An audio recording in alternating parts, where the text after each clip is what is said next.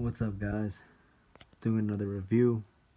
This is the Vans Volt collaboration with Blends. This is the Sk8 Hi Decon LX Black Bones colorway. These come in, the standard Vans Blends box. All matte black with that shiny, screen print. That's that famous Blends and Vans logo that they do. It's a wolf with wings, a motorcycle on the back, and mountains. Really, really dope. Come in that drawer style box with the dust bag,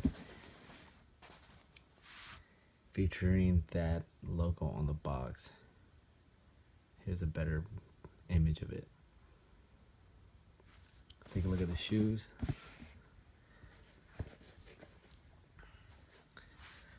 One of my favorite models of 2016. Really glad they chose the Decon for this one.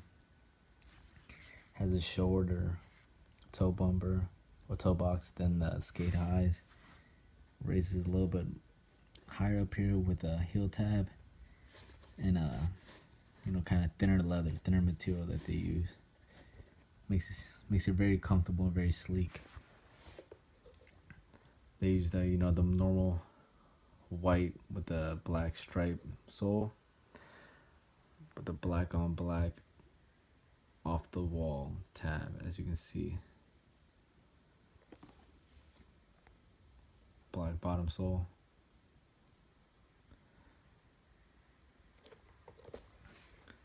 For the leather, they use a slight, very slight tumble leather. Very high quality though, as you can see. I do love how they outline the bones, the jazz bone that they're famous for the Blends collabs, and that white stitching. It's kind of like an off-white stitching, but very nice, very subtle. They even outline the heel tab, which is amazing. Small details. Outline even the edges. You can see that detailing all the way down by the rim.